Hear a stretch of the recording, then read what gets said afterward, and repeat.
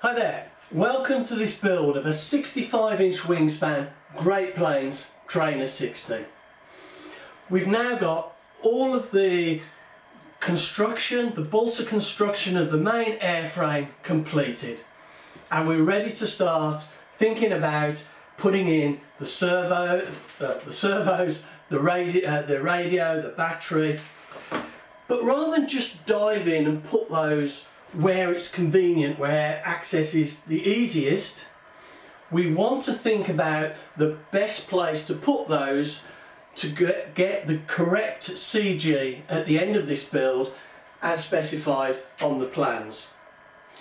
We could, if we just put everything where it's convenient in the middle below the wings, we might find we've got a nose heavy plane or a tail heavy plane, and then end up having to add weight to counter that to get this correct CG. Now, the last thing we want to do as aeroplane builders, model makers, is to add unnecessary weight. We want to keep this as light as possible. So what we're going to do is we're going to mock this up now with everything that can't be moved. So for example, the rudder has to go here, we can't put it anywhere else. Same with the elevators. We've already decided the location of the engine, the fuel tank, the servos in the wings. So we're going to put all of that together, and we're going to see where the CG of the plane at that point naturally falls. And if we find we've got a plane that's a little bit tail heavy, then we can make provision to put the battery quite a way forward. And if you've seen in the previous videos, we can put that battery right up into the, almost touching the firewall if necessary. If we find that the plane is nose heavy, then we can try and work on putting this battery back here, well, maybe not that far back, but back here, where it will be behind the CG and have a big impact, and hopefully balance that out. Same with the servos. We can put the servos probably about that far forward, so on the CG, or we can move them quite a way back behind the CG. So it's really important we think about this critically to get that right, CG right, without any added weight at the end of the build. But first, I've got to make some landing gear. I've got some aluminium, and I just need to make the landing gear for the centre of the plane, for the two wheels, and I'm going to do that now, and I'll show you how I'm going to do that, and then we'll have a look at mocking it up. So I initially measured up and drew out what I needed on a piece of paper, and then transferred that to a piece of 3mm aluminium. And you can see I've cut it out partially here with my jigsaw with a metal blade, and once I've got that cut out, I've filed it up. I've put a slight chamfer here on the leading edge just to thin that profile down a little bit, and I've got my 4mm holes either end to take the wheels, and now I need to bend this into shape. Once I've bent this into shape, I'm going to put it under the tap with some 400 grit wet and dry, and this will clean up this lovely. It will take out all those file marks and put a lovely brushed appearance on it. Now, as far as the wheels are concerned, these have got a 4mm machine screw holding these, and I've chosen a machine screw which has got a portion of a plane shaft, and that plane shaft is just slightly longer than the width of the wheels, so the wheels are running on that plane shaft rather than running on the thread. And I've just spaced it with a couple of washers so I can tighten that nut up as tight as I can to lock it onto the end of the thread, and it still gives me the right spacing for that to spin nicely. Now that can be put through there. I can space it a little bit if I want, so it's not quite as close to the landing gear, and I can put on either a nylock nut on there, or I might even put on a domed nut and a lock washer and a bit of Loctite, just to make it look a little bit neater, because of course I can trim this thread down to what I need, to the right length. So what I'm going to do now is I'm going to bend this up and get it cleaned up, and we'll have a quick look at it when it's done.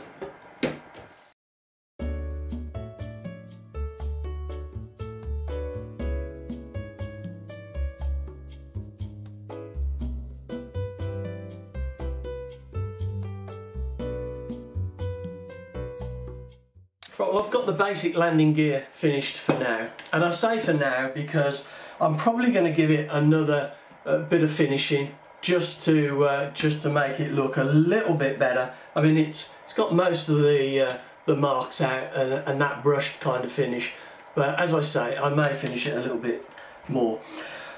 The other thing is that the aluminium I could get for this is fairly soft. It's not structural hard aluminium, which it should be.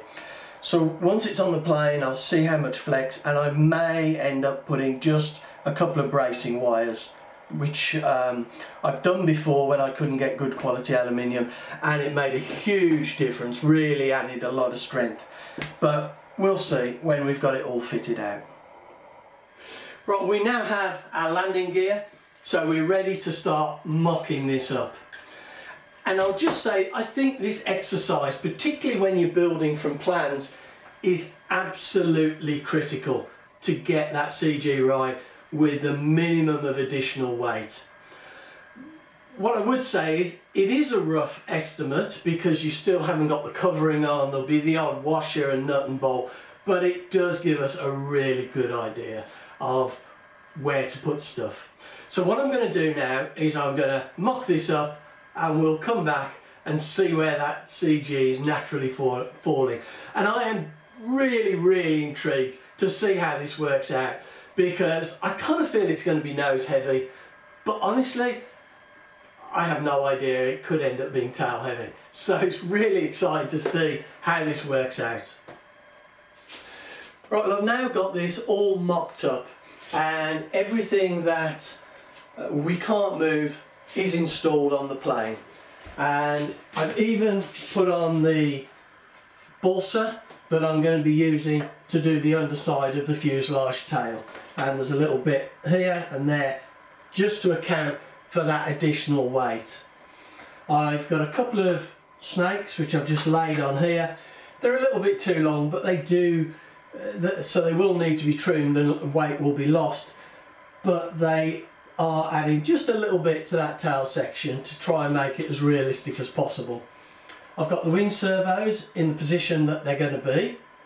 The only thing I haven't got is the control horns, and there'll be a few 2mm nuts and bolts and washers that will accompany those, and some control rods. So that'll all be behind the CG. So now if we have a look and see where the CG is naturally falling, it's a little bit nose heavy. So where are we? Yeah, that's too heavy on the nose there. Probably fly okay, but that's not how I want to balance it. Now the things we've got to play with are primarily the 3 servos, rudder, elevator and throttle. I may end up putting a slightly smaller servo in for throttle just to save some weight, and the battery. Now if we put these at the back here, at the back of the, which will essentially be the back of the compartment below the wings, so access is okay, and we put the battery there as well, and we try that now, that seems to balance out pretty good. I mean, this is just on my fingertips, and that seems to be quite nicely balanced actually. So, and as I said, there is still a little bit of weight to go behind the CG for those few nuts and bolts. It's not going to be a lot, I know, but down at the tail it will make a little bit of difference. So I'm really pleased with that now, because I've got a really good idea of where I need to put these servos and the battery. I mean, the battery I'll put as far back as possible, but I'll leave space underneath the servos so that I can slide it further forward. Maybe I'll put a lighter engine in, and I want to move it a little bit further forward, but it'll give me that fine control. One of the engines I've got to put in it is a little bit heavier than this, so I will put everything as far back as possible, and like I say, I can use the battery coming forward as that fine control. So I'm really pleased with that, and I think this has been a really good exercise to do. Well, before I start to take this apart again and fit the servos, there's just one last thing I couldn't help myself doing, and that is weighing it. I was really intrigued as to what kind of weight I was going to end up with this plane. And I'll tell you why. When we look at the plans, it gives quite a big range, and the top range is quite, to my mind, is quite heavy for this size of plane. And what they're saying is 6.5 to 8 pounds. That seems quite a lot of plane to me. And in metric, that's 2.94 to 3.62 kilos. Again, if you're working metric, that's still quite a lot of weight. Now I know we're still going to add weight to this.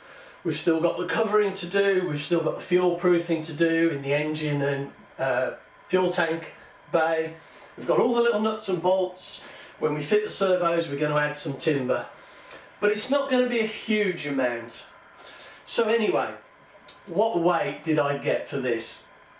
At the moment, it's coming in at, where's my piece of paper? Let me just check so I get this right.